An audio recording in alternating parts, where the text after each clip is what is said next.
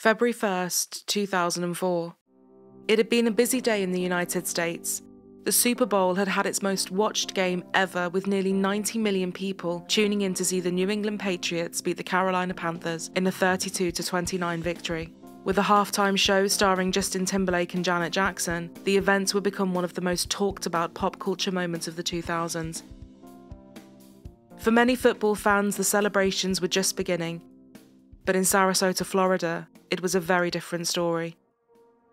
A massive search was underway for a missing 11-year-old girl who had vanished without a trace. The truth was about to come out, a truth so disturbing it would leave a family, a community, a police force, and a country completely devastated.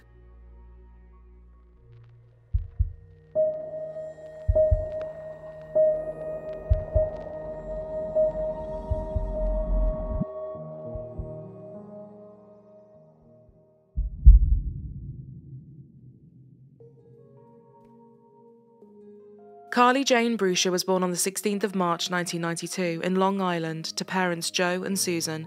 They were divorced the following year and Carlie moved to Sarasota, Florida with her mother.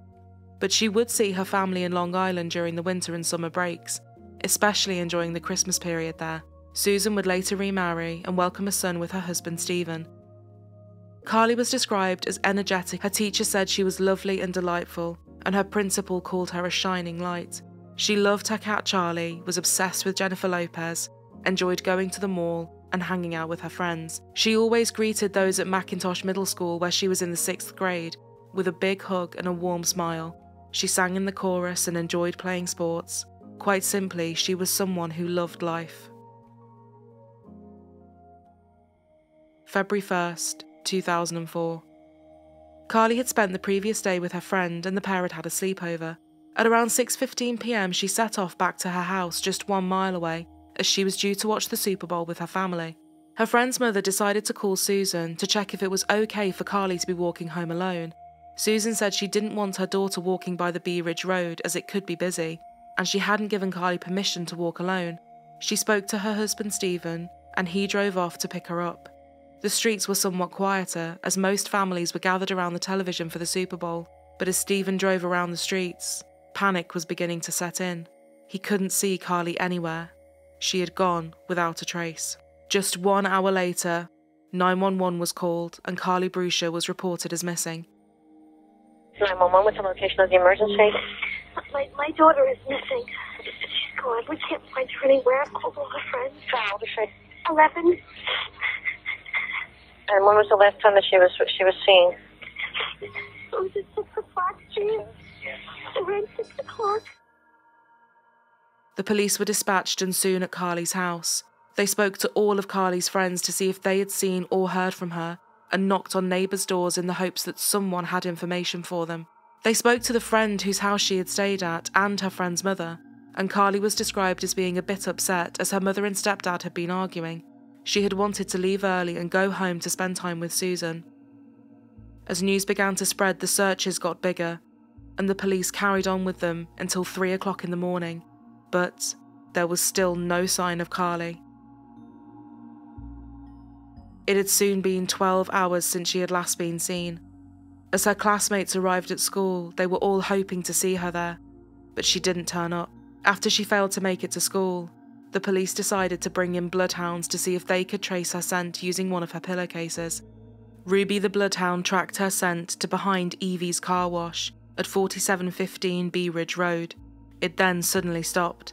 The police quickly sealed off the area and spoke with the owner of the car wash, Mike Evanhoff, who told them there were surveillance cameras operated by a motion sensor. Footage from one camera showed the busy main road, but an empty parking lot. Another camera from a different angle also showed them nothing.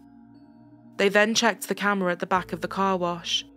It was a camera that was triggered by movement, and as they pressed play, it showed a recording taken from 6:21 p.m. on the evening of Carlie's disappearance. It showed a young girl in a red shirt and blue jeans with a pink backpack. This was what Carlie was wearing on the day she had last been seen. Then, suddenly, another person came into view. A man. The man in the video was approximately 5'8", with dark hair and tattoos on his arm. He was wearing a mechanic's top with a name tag that was too blurry to be made out. He stopped in front of her and the pair spoke for a few seconds. He then grabbed her arm and led her away.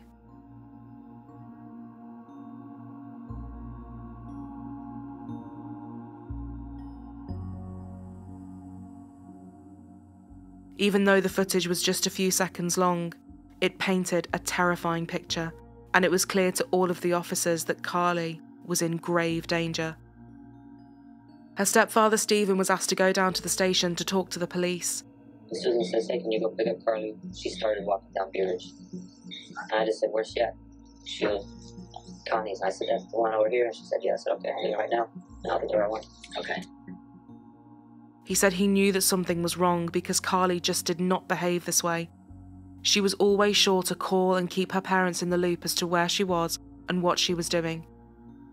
Based on Stephen's phone records, he was immediately ruled out. But he did say something interesting.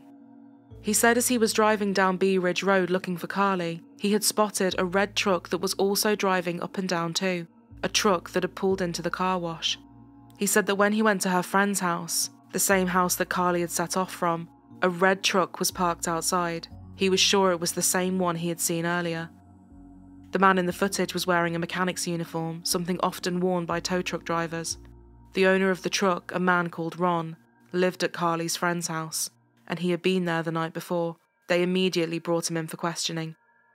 Carlie spent the night Saturday? Yes. Anything? Sunday morning, I woke up. I don't know, nothing happened Saturday night. Okay. You know, they were giddy and all night long. You know, I was sleeping in the other room. So I woke up Sunday morning, like I normally do, get up, get ready for work. So if you didn't see her at any point after... During the day? During the day, or if you went to work? Absolutely not. Is that what you wore to work Sunday? Or No, actually I had a Super Bowl shirt on yesterday. A great shirt. They showed him a photograph of Carlie with the man in the car wash. Is that? I haven't the slightest idea, so definitely not me. It does look like me, doesn't it, though? Yeah, it kind of looks like you.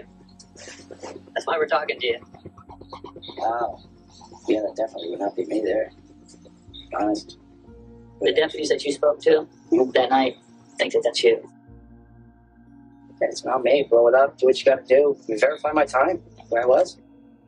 You know, I'm more glad to work with you guys than anything. Believe me. There is no way. I mean, that was me. Honest to God. No way at all. I would never put anybody through that. No way.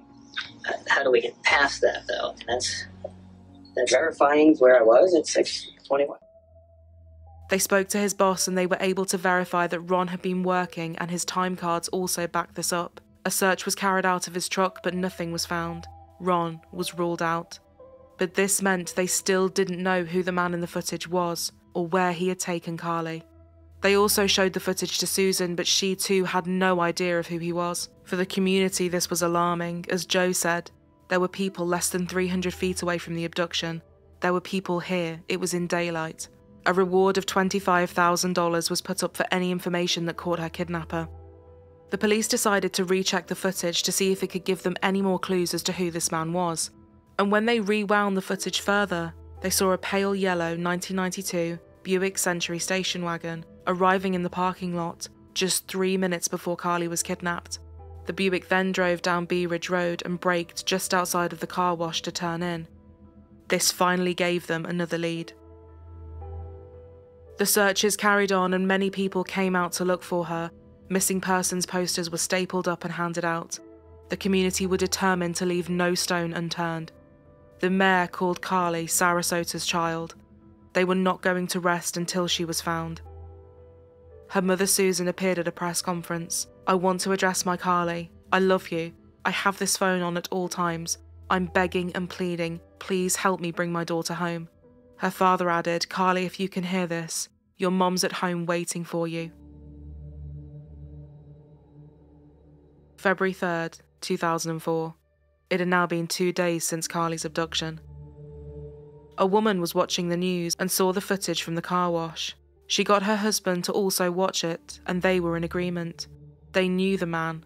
He was a former business associate. She said, "I worked with him at the shop, so I knew what he looked like. The sneakers, the way his hair was cut, the way he walked. And then when I watched him reach for the girl, I've seen him pick tools up like that, you know? I knew it was him." Her husband called the police and provided the man's name and address to Detective Vincent Reaver. Detective Reaver and another officer headed over to the address provided in an unmarked car and met 2 more police officers. A neighbour told them that someone was definitely home, so the officers knocked on the front door and waited. There was no response. One of the officers called a supervisor for advice, and they discovered that the man in question was actually on probation. He had had 2 previous parole violations, but had not been remanded. They got in touch with his probation officer and asked her to come down to the house. Around 45 minutes went by and a woman arrived at the property. She was the man in question's sister. She agreed to get him and bring him out. Then, standing in front of them, there he was, Joseph Peter Smith, 37 years old, father of 3, originally from Brooklyn. Joseph Smith had a long list of previous criminal convictions and was currently unemployed. He had at least 13 prior arrests in the state dating back to 1993. For possession of heroin and prescription drug fraud, he spent 17 months in custody. Just 8 days after his release, he was arrested again for possession of cocaine and was put on probation for 3 years. He had also been arrested, charged, and later acquitted for a charge of kidnapping and false imprisonment. He had very recently violated the terms of his probation, but was released. The woman who had seen him on the news was not the first person to give the detectives this name. Of the over 800 tips they had received since releasing the footage of Carlie's abduction, several other people had called in to say that they believed that this man was Joseph Smith. He drove a brown Lincoln, not a Buick station wagon that had been seen driving down Bee Ridge Road and braking just outside of the car wash to turn in. While officers tried to trace the owner of the Buick, 2 detectives spoke to Joseph Smith. The officers asked him about what he had been doing on the day Carlie had been abducted, asking if he had been at the car wash. He said he hadn't been. One of the officers then asked if they could look more closely at his tattoos, and he asked them why they were even there, and why they were talking to him. He was told they were looking at a kidnapping. He said he didn't know what they were talking about. They then showed him a photograph of the surveillance footage. "That looks like me, but it's not me," he said. Joseph agreed to let the officers search his vehicle and the room he rented. He didn't appear nervous and was cooperative with the detectives. When a search of his room was conducted, they found nothing that linked him to Carlie, but they did find a mechanic's uniform with a name tag on the front. A search of his car was also conducted and drug paraphernalia was found, so he was arrested for violating the terms of his parole and possession of drug paraphernalia. As his brown Lincoln was being searched, one of the owners of the home he was renting a room in, a woman called Naomi, arrived at the property, driving a yellow Buick station wagon. The officers asked her if she knew anything about Joseph's whereabouts on the day Carlie had last been seen. She explained that at around 6:30, Joseph had been on the phone with his estranged wife. This meant he now had an alibi. They were now back at square one, and time was running out to find Carlie. But just a few hours later, more information would be brought to light. Naomi's husband, Jeff, arrived at the station. He was driving the Buick station wagon. He said that his wife had not recalled it correctly and had got the times wrong.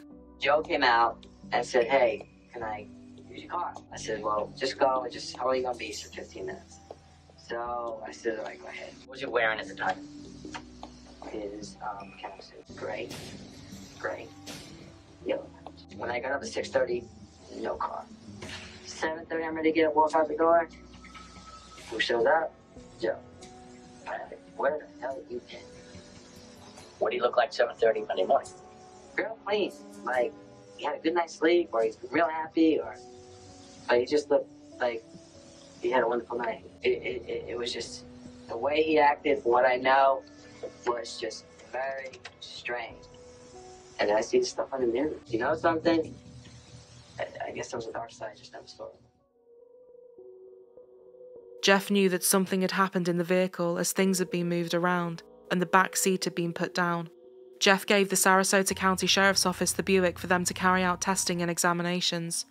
With Jeff's new information, Joe's whereabouts suddenly could not be accounted for, and they now knew he was driving the station wagon at the time. Joseph was read his Miranda rights, and he asked for an attorney.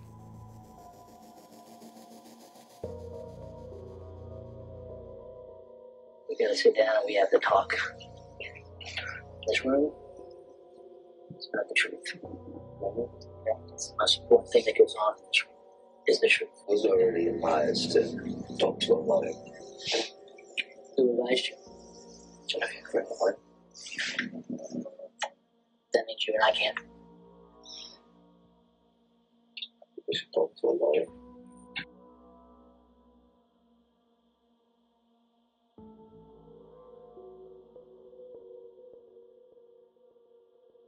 On the evening of the 4th of February, Joseph's brother John arrived at the police department and was spoken to by the FBI. He said that he and Joseph were not on good terms, and that on the evening of the 1st of February, the day Carlie was kidnapped, he had received a call from Joseph at around 8 p.m. John didn't speak to him. The following day, John and his girlfriend were watching television, and then, on the news, he saw the footage of Carlie's abduction. The face, the hair, the mechanic's uniform. He recognised the man straight away. His girlfriend did too. She noticed particularly the way he walked. Since having surgery on his back, Joseph's walk had changed. Later that night at around 11 p.m, Joseph had appeared at John's house, seemingly under the influence of some sort of substance. John allegedly refused to let his brother come inside, as he had previously ogled his girlfriend's teen daughter on various occasions. Although Joseph was in his mechanic's uniform as per usual, he wasn't wearing his usual tennis shoes. He was wearing boots, something he never wore. All Joseph would say was, "You want to talk to me about something?" John told him no and shut the door on him. When Joseph arrived at work the next day, he was reportedly acting strangely, repeatedly washing his hands even though they were clean. He also told his boss that he might need to go out of state, suddenly and at any time. John told the officers, "I don't have any concrete evidence. It's just, it looks like him, it walks like him. The more I look at that video, the more I look at him. It's just, well, total resemblance, if it's not him." They needed Joseph to confess if they wanted any chance of finding Carlie. John said that if he was responsible, he would never admit to it. He will die with that secret. If it's him, you won't get it out of him, he told the FBI.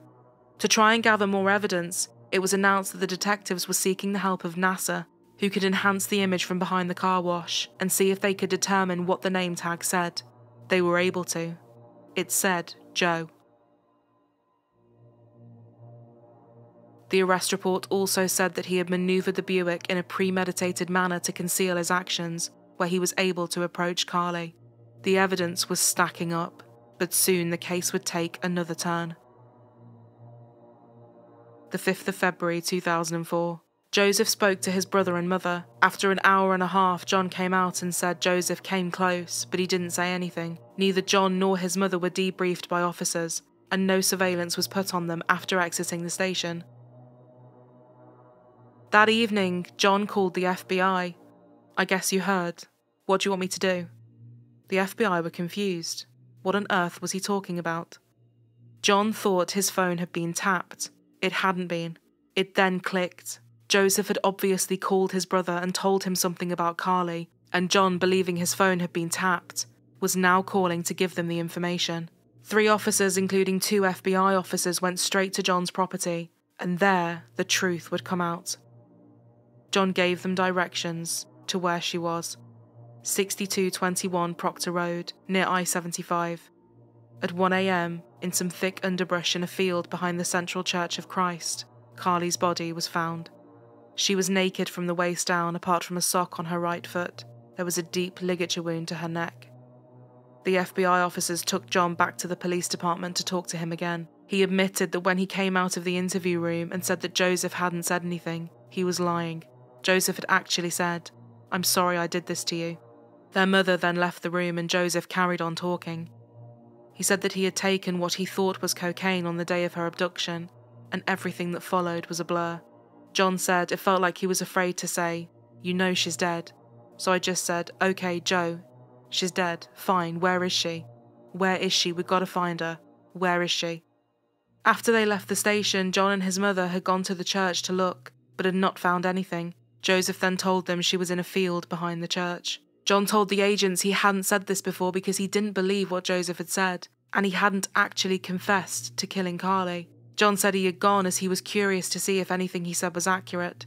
He said if he were to find Carlie alive, his plan was to free her, give her money, take a photograph to sell to the media, and then use that money to hire a good lawyer for Joseph.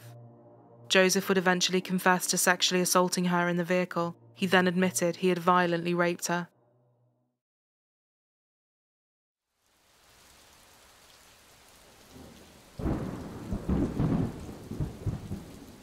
A storm was rolling in, so the decision was made to leave her body in situ overnight and move her in the morning. To stop her body from being photographed from above, the police department contacted the White House, who granted a special no-fly zone for the area. Her body was later examined by the Sarasota medical examiner, who determined that she had been dragged into the field and strangled from behind, and ligature marks on her wrists indicated she had been bound. Joseph's DNA was found in semen on her shirt, and it was later reported that the chance of having a DNA profile of a Caucasian man being selected at random that matched the sample was 1 in 32 quintillion. The evidence did not stop there. 2 of her hairs were found in the Buick, and there were 7 fibres found in the Buick that matched Carlie's red shirt. Joseph had dumped her clothes and pink backpack in different bins in a bid to cover his tracks. It was Sheriff Bill Borkwell that was given the task every officer dreads. He had to tell Susan. He headed over to her house and broke the news. Susan screamed, "He killed my daughter, he murdered my daughter, he murdered my baby." Sheriff Bill Borkwell then had to tell the public. With his voice breaking as he spoke, he said, "The body of a beautiful 11-year-old girl, Carlie Brucia, has been found. Joseph Smith is under arrest for the abduction and murder of Carlie." Friends, family, and the local community who had searched to try and find her gathered at the church to lay flowers and pay their respects. McIntosh Middle School announced that following the news of her body being found, they were going to open up to the community and offer grief counselling for those affected. The impact of the crime was so enormous, parents were too frightened to even let their daughters walk to the mailbox. The community held a vigil outside her house, showing Carlie and her family just how much they were loved and supported. "We love you, Carlie" was written on banners and posters. Her father, Joe, offered his thanks to all of those who had been involved. "I just want to thank all of the people behind me in their efforts to find my daughter and the community that was so involved. I just want to thank everybody for all they've done."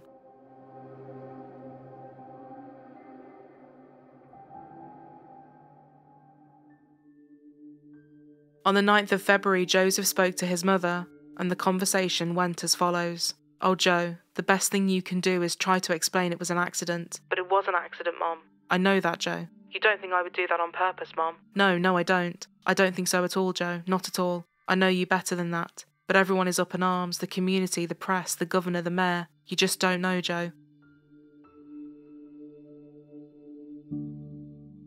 At a memorial service for Carlie held on the 10th of February, many people arrived, including Sheriff Bill Borkwell. For everybody, this was the devastating outcome that they had hoped and prayed would not happen.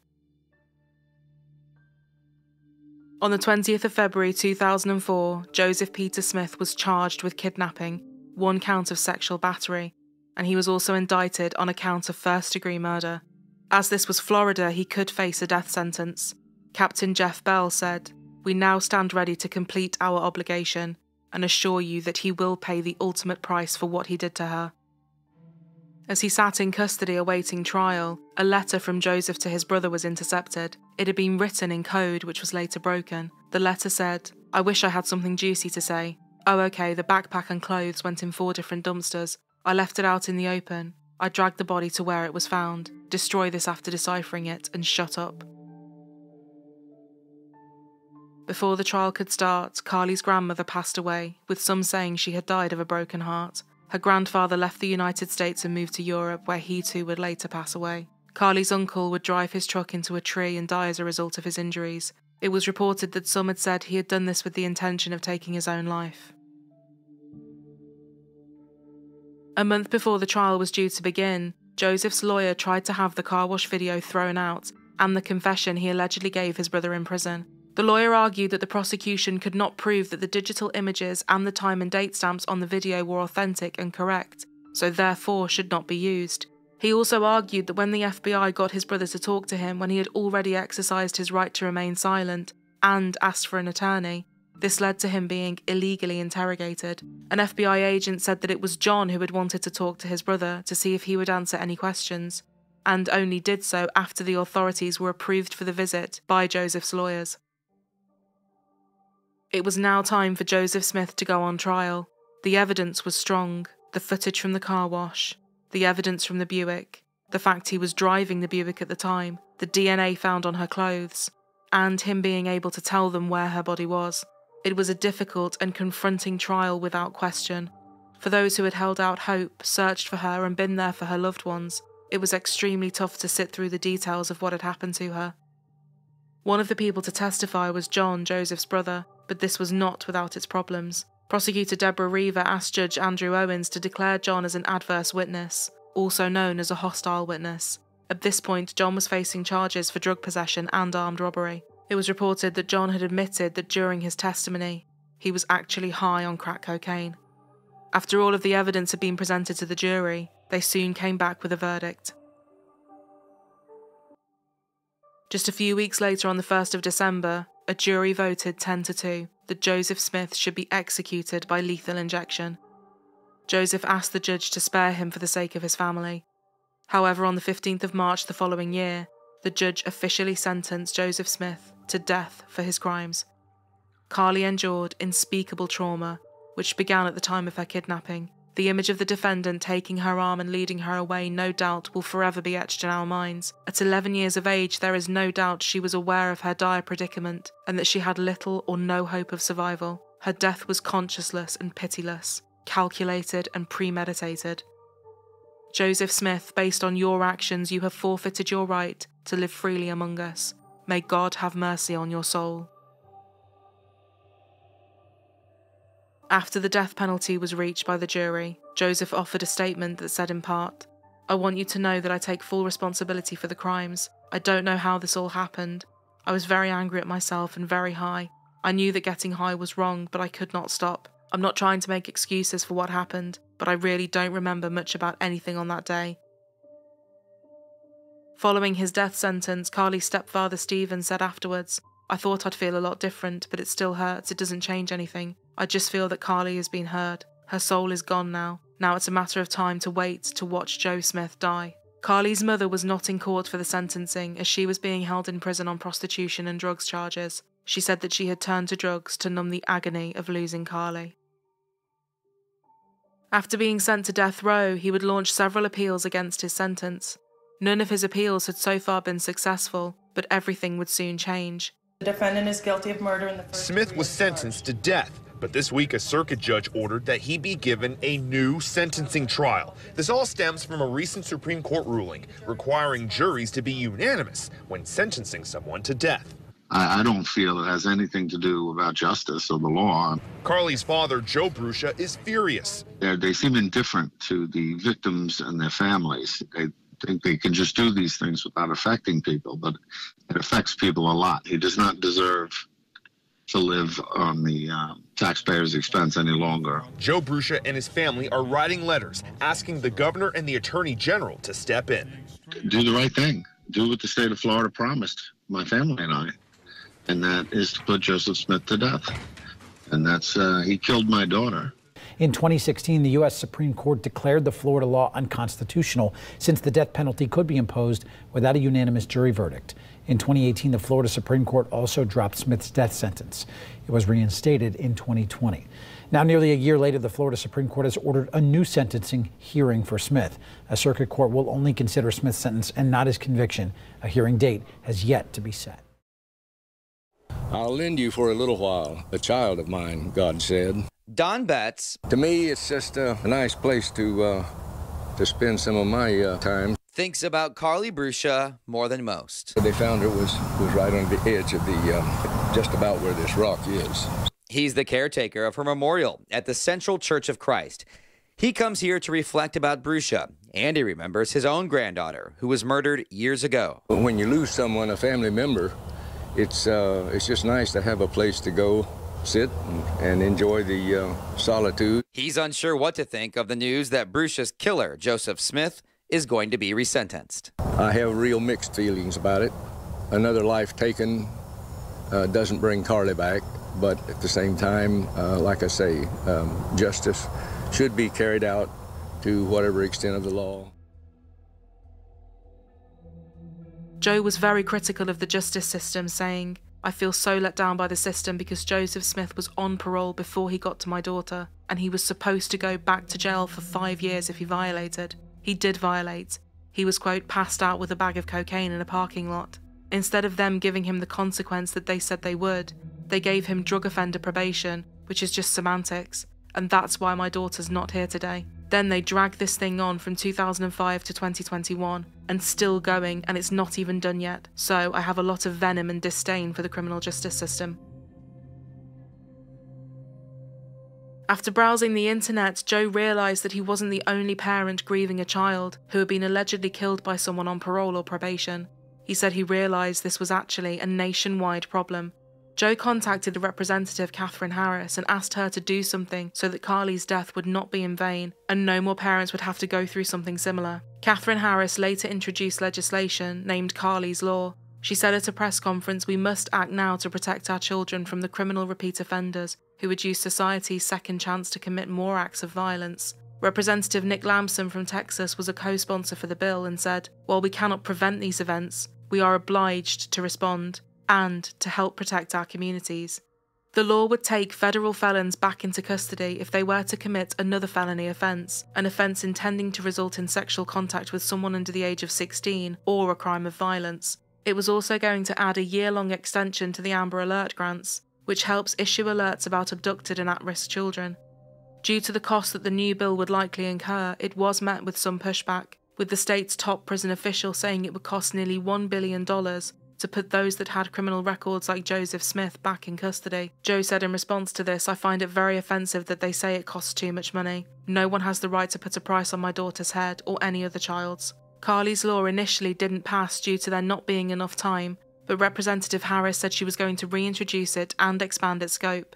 The meat of this is still going to be the meat of Carlie's Law, but the expansion would be to make sure we are closing other gaps on the exploitation of children. There is nothing more traumatic than a child being exploited or murdered.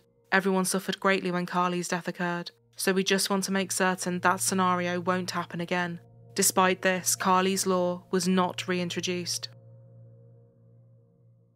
It's hard to believe 10 years ago this week, a little Sarasota girl was abducted at a car wash, sparking a search that captured the attention of the entire country. 10 years ago today, the world witnessed a kidnapping caught on tape. Carlie Brucia would be found days later, murdered. She was only 11. Her body left behind a church. And now, a decade later, that church still honors that little girl by trying to protect other children. Such a tragic to Carlie, but it's helped a lot of other kids now. Stephen Kanzler, Carlie Brucia's stepfather, addressing the large crowd gathered at the Central Church of Christ. Her mother, Susan Shorpen, too emotional to speak, at the place her daughter's body was found 4 days after her abduction. Hopefully it made kids aware and adults aware, it can happen to you. You hear about it being somewhere else. You never think it'll happen here in your backyard. The massive search and the tragic discovery hard to forget, even for seasoned officers who attended the memorial. For something like this to happen to her, I think it is probably our worst nightmare, but it's also gave us that sense of vigilance, and that's what I think really drove us all together to try to bring him to justice. Smith sits on death row, but in the past 10 years, the church has worked with the community, sponsoring 8 kid safety rallies, among other campaigns, all in memory of a little girl gone too soon. We're going to keep Carlie's memory alive. This will always be a place in this community where you can come, where you can remember, and where you can recommit yourself to taking care of the kids in our community. Bradenton Police Department Assistant Chief Paul McWade later confirmed that Joseph Smith was also now a suspect in another murder, the murder of 25-year-old Tara Riley. He added he intended to have officers talk to him about it while he was on death row. In March 2000, Tara Riley's naked body was found in a retention pond behind a Walmart in Florida. Tips had come in, but there was nothing concrete. She had been seen arguing in the parking lot with someone, and 2 years after her murder, the police did question someone that matched the description, but there was not enough evidence to file charges. Before long, her case would go cold and her files would gather dust, any hope of catching her killer fading more and more as the years passed. 6 years later, though, in a recorded phone call, her name would resurface. As Joseph sat in prison, he had a call with his brother and mother. They were asking him a series of questions. One of them was, did they ask about Tara? Joseph's brother John actually knew Tara Riley. The two had worked together. He said that just before her death, she had turned Joseph down, and this humiliation, he believed, was the motivation for killing her. John said, "I'm glad that story put a kick in the authorities' butts to do something about Tara. She was a sweet girl, she had a long life ahead of her, way too early to depart this earth. I hope they solve this murder before my brother dies." He added that he believed his brother was responsible for her murder. 17 years after Carlie's abduction and murder, there was a breaking news announcement. 55-year-old Joseph Smith had died at the Union Correctional Institution on the 26th of July 2021. His cause of death was not immediately announced, but it was later reported that he had died as the result of liver cancer, but other sources said it was after contracting hepatitis C. The Florida State Attorney's Office said in a statement, "While nothing can bring back Carlie, we are grateful that her family, her friends, and the entire Sarasota community will finally have closure and will not have to endure any further court proceedings to bring him to justice." Carlie's father said he felt wonderful when he heard that Joseph had died. "It's long overdue. The inept and corrupt criminal justice system could not get it done, so the natural order of things finally took care of it," he said. Joseph Smith was never charged in connection with Tara Riley's murder, and her case remains unsolved. The truth about his potential involvement with other crimes, including hers, will now likely never be known. John said he wished his brother had confessed. He never truly confessed, I don't think, about Carlie, and he definitely didn't confess about Tara. He died a coward, that's all. Now, loved ones are reaching out to us again, pleading for your help to restore this garden that you see right over there. It's dying. People are forgetting. At one time, dozens of volunteers came every week to care for the memorial garden for 11-year-old Carlie Brucia. Now it's neglected and vandalized. Family friend Sherry Langworthy, she and her husband, along with Carlie's cousin, have worked the last 3 weeks trying to restore the garden. I want her legacy, her memory to live on, and I want it to be kind of like an awareness thing, you know, for parents to take their kids here and teach them, you know, what can happen. Local volunteers and businesses help to maintain the garden. The impact of the murder of Carlie Brucia was far-reaching and long-lasting. For her devastated mother, Susan, her life was never the same. We're learning that Susan Shorpen has passed away. Shorpen is the mother of Carlie Brucia. Yeah, Haley, over the years, a lot of folks have been saddened by Carlie's death. Tonight, they are all grieving for her mom. Susan was a I believe, very dedicated mother, and she loved her daughter very much. That's how Pastor Rod Myers of the Central Church of Christ is remembering Susan Shorpen. Died on Monday at the age of 47. Myers remembers one encounter with Shorpen very vividly. Susan and I and Sheriff Balkwell at the time all came out, and we had a prayer near where Carlie was found, and that was a very meaningful time to me. Carlie Brucia was just 11 years old. She had so much to do and so much to see. A life of endless promise clearly lay ahead of her. She was someone who made people feel loved, always being sure to greet her friends with a big hug and a friendly smile. And it is through those happy memories that her spirit continues to live on and be with those who knew and loved her. As her father Joe said, "My family and I, we talk about her and we have photos of her all around the house. She's in our hearts and minds all the time."